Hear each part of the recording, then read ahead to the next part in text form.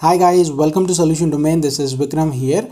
Assume that you have created an entity called student in Microsoft Dynamics 365 trial instance, and when you want to access that student entity you do not have permission to access these records.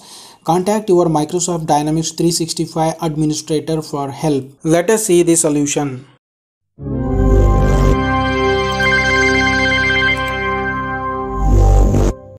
Go to settings and click on advanced settings.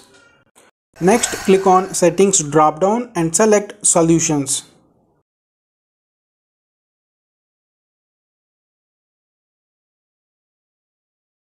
Here you need to click on your solution name. Under components, click on entities and select the student entity.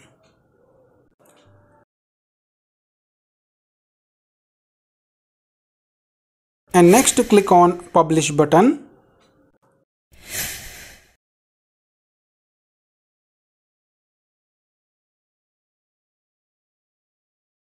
Once the publishing finishes, click on the save button and then save and close. Now go back to home page and click on the refresh button.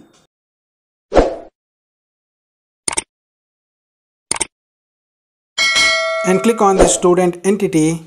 Boom, now you are able to access the student entity. Just click on plus new button and you are good to go.